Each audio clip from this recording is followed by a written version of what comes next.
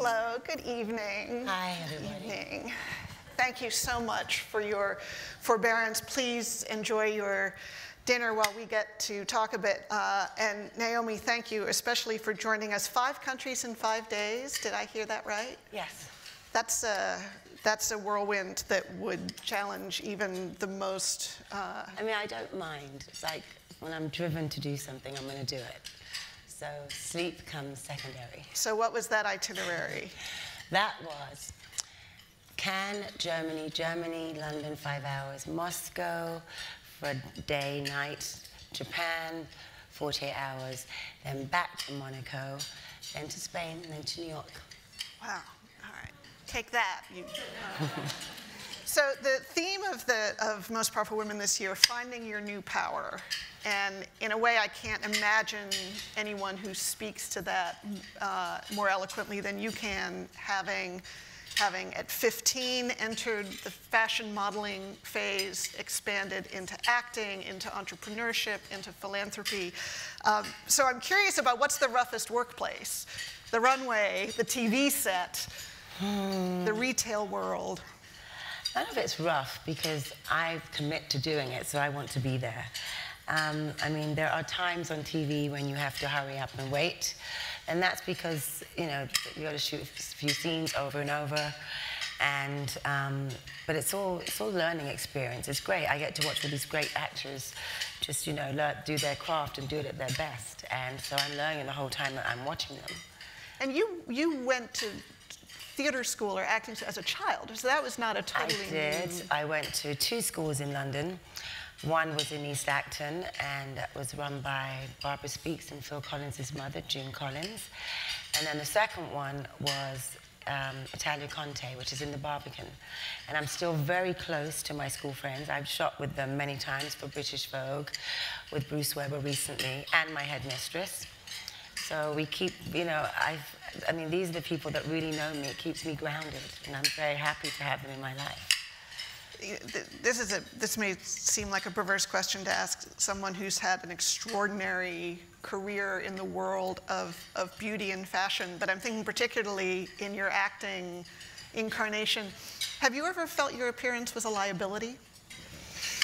Yeah, maybe I have at some point. I mean, I was just asked recently to play myself in something, and I thought that was definitely a liability.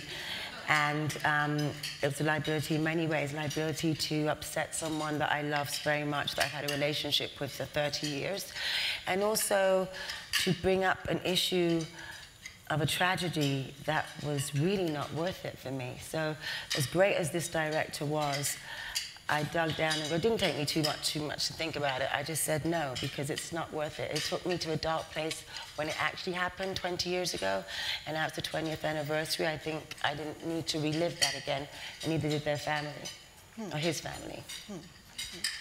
You, among the many principles and positions that you have fought for over the years, the issue of diversity in fashion and the role that black models were and were not allowed to play was one of the most significant. And I'm curious about it. From the outside, it appears as though there is more diversity on the runway, there is more diversity in what we're seeing represented. Well, okay, let's be clear. Is that true or not?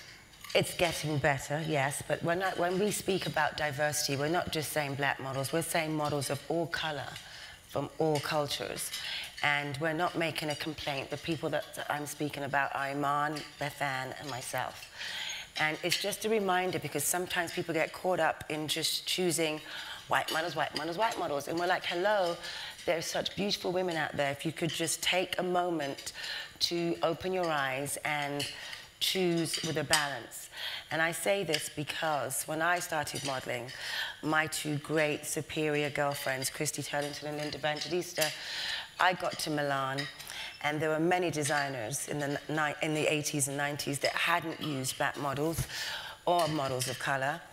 And when my 2 friends were picked for a job, they'd be like, we would speak between us, like, what jobs are you doing? And I'd be, I'm not doing that one. They'd be like, why? And then they would say, no, you should be doing it. If we're doing it, you should be. So they would go to the designers and say, you don't have her. If you don't have her, you don't have us. I mean, it doesn't happen now. But I mean, my girlfriends and I guess my compatriots and the ladies that I came up with, Linda, Cindy, Christy, Tatiana, Stephanie, we were very caring of each other. So for us, we've always said, Beth Ann, Iman and I, that we would rather speak for the girls than the girls speak themselves, because they're still out there working every day, going for castings every day. We don't want them to be pinpointed, oh, they're complaining, or, you know, so come to us where I don't care. I've had a colorful career, and I'm very happy to speak out on their behalf. What was the conversation like with the designers? Because I was struck once when you talked about oh my God, models needing to be creative. I called up a few from this country, and I just said, you know, you want me to wear your dress in the press, you want me to come to your events, but yet you do not put your girls, any girl of color in your show, or do you put them in their ads? For me, the next step is, why are you now not putting them in the ads? And when I say the ads, it's not the ads because there's 10 girls, it's the ad where it's that one girl. Why can't that one girl have the opportunity? You know, I did many years ago, but mine happened in a way of, it was, okay, they shot something, they didn't like it, call her in. So it wasn't like I was the first choice, but still I didn't care. I took it and I made that choice and I used it to the best of my ability. And then even now, for me, I was offered a job in England about 3 weeks ago, saying, would I like to be on a cover of a certain magazine? And after being ignored for 12 years in my own country at this magazine, I decided the answer would be no. Because I said, I've waited 12 years for you to now recognize me, and you want to recognize me with 8 other girls? It's like, you know what, I'd just rather wait a little longer.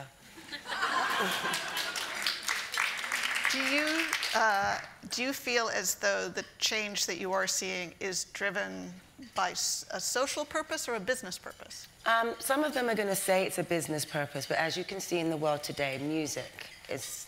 the culture of music, it's a whole melting pot. It's all so multicultural. You can't use that excuse anymore.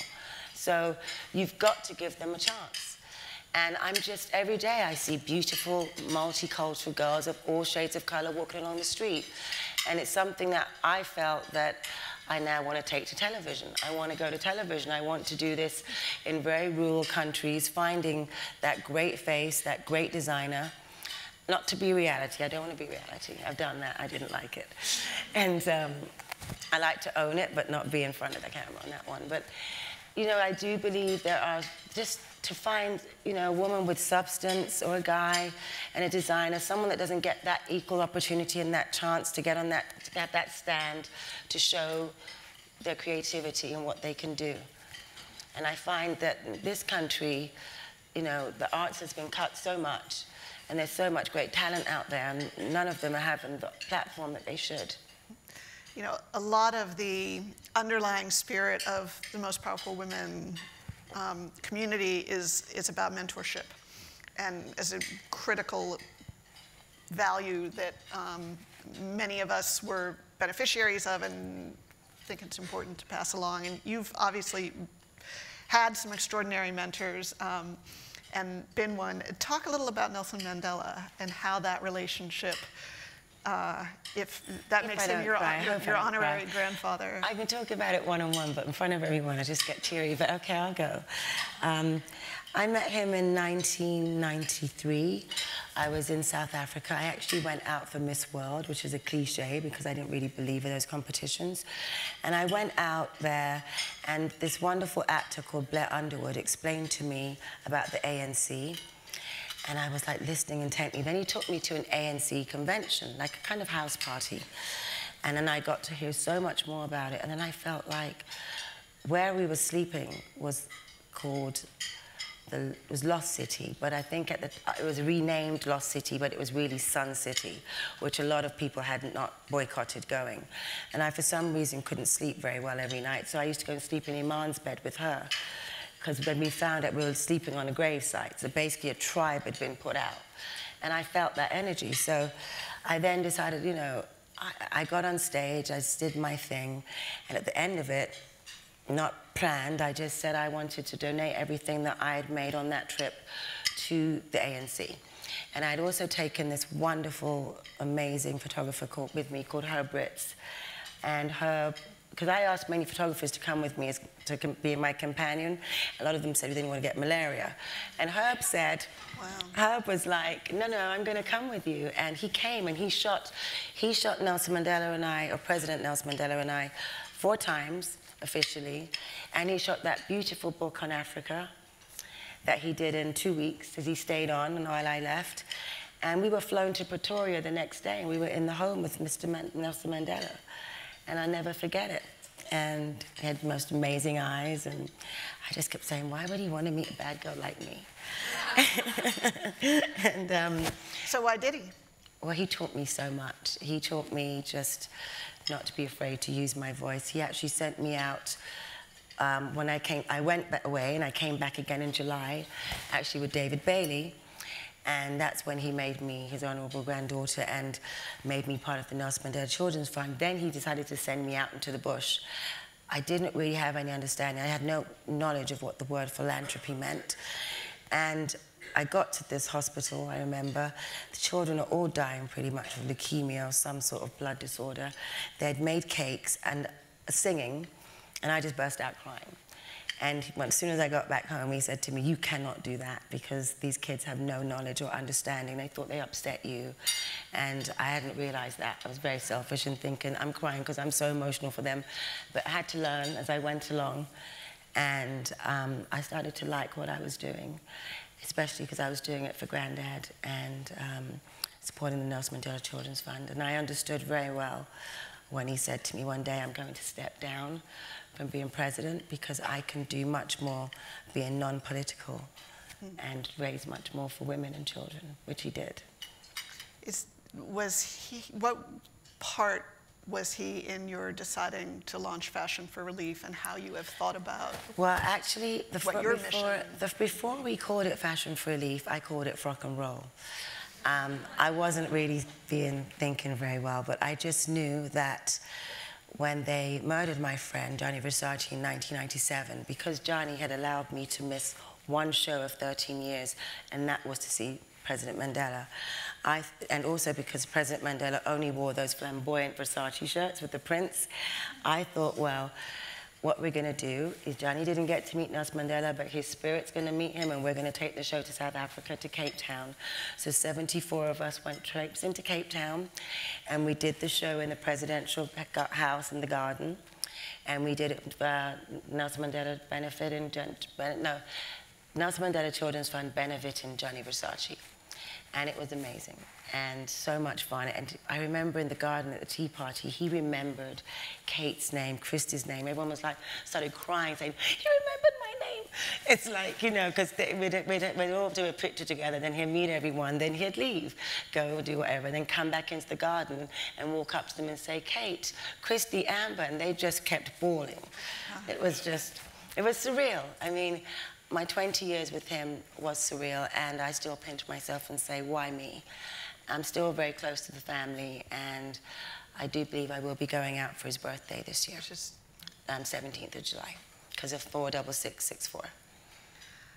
A lot of women here have, like you, moved from positions of tremendous success, whether in political life or certainly commercial and business life, into philanthropy, into sort of entrepreneurial approaches to solving problems. And I'm curious now, as you have more and more experience doing this, is there in your mind, a right way and a wrong way for someone to repurpose their power, their celebrity, their interests in trying to address a cause that they care about? There is no wrong or right way. I think if you're passionate about doing something and wanting to help, it doesn't matter how much, how little, how big, whatever the size, that's your contribution, that's what you can do.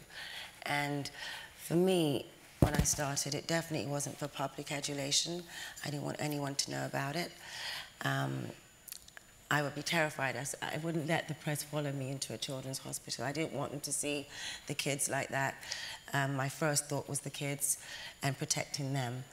And as the world has changed in 2005, when I changed from Frock and Roll to Fashion for Relief, I understood that I did need the media to get my word out, and I needed lots of people. So I picked up the phone and called. I have no problem calling for other things, but not for myself.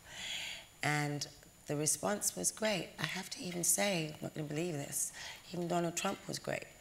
I asked him for money, and he said, how much do you want? I'm like, this is what I want. I did say, well, this person gave that. And he said, okay, I'll match it. And that was it, for a very short phone call. And it was just like, and I did that all the time. I knew that some people had egos, and if they heard that someone gave more or less, they'd want to match it, so I used it. It doesn't matter how you do it, as long as you get it done, as long as it gets to the right place. But I have learned a lot. We changed the format of Fashion for Relief this year. We made it a gala dinner, and we honored Queen Rania, which we'd never done that before. And we did it because going to Jordan in February was, for me, very humbling. You went to the Za'atari refugee camp. I did too. Had you been there? Never been there before, and I didn't have any expectations. And I was just blown away by how humble and how generous and how giving these people were. And all they wanted to learn was a skill. And one boy at 13 had 3 jobs and wanted more. Excuse me. I have a cold. And it was for me, and then I hardly saw any young men of like between the ages of 20 to 40. There were hardly any. And they lived in like aluminium tents with no tops. And they, you know, they could put on, those who were fortunate enough to have gas heaters for an hour. And it's cold where they were. They're in the middle of the desert. But I so appreciate, I'm so grateful to Save the Children, who I was working with on this one, and grateful to Queen Rania and King Abdullah for opening their country and giving them a place to go, because all they want is peace. I saw kids under 3 years old who, they weren't deaf or dumb, but they just stopped speaking because they were so traumatized. Yeah, and how the kindergarten helped by going 3 hours a day. They just need a routine. Brought them back their voice. You know, these things we take for granted. We take for granted that we can take a shower. We take for granted that we can turn on the tap, run a bath, have a cup of tea. You know, just being there puts a lot into perspective, and it realizes how blessed we all are.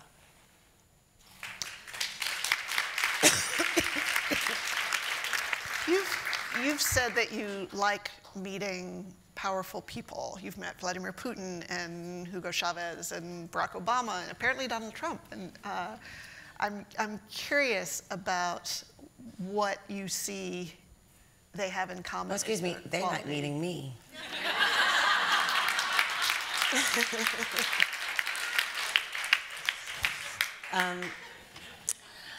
Well, you know, they're fascinated about what I do, and I'm fascinated about what they do. I can't say that I've ever had a conversation that I've had with President Obama or President Putin like I never had a conversation with Donald Trump. Donald Trump used to actually hang out and go to parties and be at the Met Ball, so he was a fixture in New York, so we all saw him. But have I sat and had a conversation with him? No, I haven't. That would be a lie if I said I had. But I know him well enough to pick up the phone and get that money. You have, obviously your personality and determination in this regard has served you very well in the causes that you have championed. You've also written that your personality has probably cost you some jobs and some opportunities. So growing up in front of the world press at 16 years old, you're bound to make mistakes. And unfortunately, I had to live my mistakes in front of the world. But the one thing I do always say, and I will always say, is that I owned everything I did. Did I feel shame about certain things? Absolutely. Have I dealt with it and moved on? I have. But I will never forget. And have I been forgiven? Yes. That's the most important thing to me. Have I changed my life in a way that makes me a calmer person that's present in the moment and knows what they want? Yes. Am I trying to escape anything anymore in my life? No, I'm fed up with trying to escape. Somehow you get this success in some way and you feel you don't deserve it, and then you try everything you can to destroy it. And it's so many people that does that. And now I just accept and live in the day, and I don't know what's going to come tomorrow, and I don't want to. I really do like to live like that. It makes life just so much easier. The people that I love know who they are, and the people that love me, I know who they are. And I've got friends in my life that I saw last week that I've known for 31 years in New York. And, you know, their truth is to me and my truth is to them, and that's what matters. Part of that journey has included your own dealing with substance abuse and intervening with friends and people that you see struggling and acting as a conduit and a mentor to them. I feel what does that I was never ever ashamed of substance abuse, and when I understood it, I worked so much, and I remember in the beginning I never took a break ever. And then finally, when I said I want to go away, I didn't know what rehab was. And I chose to pick up the phone, and I chose to make the phone call, and I chose to choose the place where I wanted to go. So that's really part of it, when you make the commitment yourself to do so, and that's what I did. And I got there, and I loved it. And I remember the person that took me, they said to me, she has to wear Speedos, full costume, no bikinis, she can't. And I was like, why? And I understood, because they thought of my job and I didn't want me to be a distraction. That's fine. And then my other friend said, well, she likes Chinese food on Sunday. Could you please? No, dear, I can't be different from anybody else. You know, we're all, actually, my chore was to do the kitchen. I had to clean the tables. And I have to tell you, I loved it. I loved being with all these different people, walks of life, people that I wouldn't meet. You know, I remember hearing someone breaking my anonymity on the telephone because there were pay phones, and I went out there and confronted him. I'm like, I have every right to be here like you do, so do not discuss my name on the phone, and do not break my anonymity, because that can kill someone. And so that's the reason why in this country, when Piers Morgan outed me, I was very happy coming out of a meeting, smiling. He outed me, but he blocked everyone else's faces. That means you respected their anonymity, but what about mine?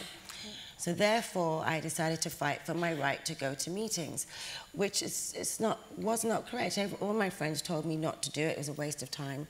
But I couldn't let it go, because I didn't feel safe in the country that I was born to go to get the help that I needed. So I kept fighting. We went through 3 court cases, and finally I won at the High Court. So now it's done, and there is a law that protects all of us in any type of anonymous meeting. Wow. Since 2005. Have you ever had you talked about how you owned the decision to address the issue. Have you ever had to intervene with someone who you saw struggling, who wasn't ready? I'm part of an amazing group, and we're not supposed to really promote the anonymous group. You're asking me about me, so I'm talking about me. And basically, yes, I have many friends. My phone is open 24/7. If there's anyone that wants to reach me for that reason, they can. I will always be there for that. And it's because I reached out to people and people helped me. And you have to share that to someone else. And it doesn't matter what walks of life, addiction, alcoholism does not discriminate. So, you know, some people don't even know they have it. I realized there were some people that were around me that I thought had some other issue. And like I spoke to someone the other day, they said, oh, this girl was really crazy after the event we just did in Cannes. And I went to her and I spoke to her kindly. I said, tell me about what happens when you drink. Do you black out? She said, yes. I said, do you remember what you say? She says, no. I said, okay, so I think if you came to a meeting, would you feel that you would identify with what the people have to say? Because you sound like you have a problem. And she said, yes. So, you know, it's simple as that. It's like, you know, I find that a lot of the young girls come to me because of the job that I do, and they can identify with that. But I mean, it's very respectful. You plan it, you make it something that's most important to you. If I can't get to a meeting physically, I have a meeting that there's like 6 or 7, or many meetings you can do on the telephone in a conference. And that's what I do with my home group. If I can't get there, I can call in.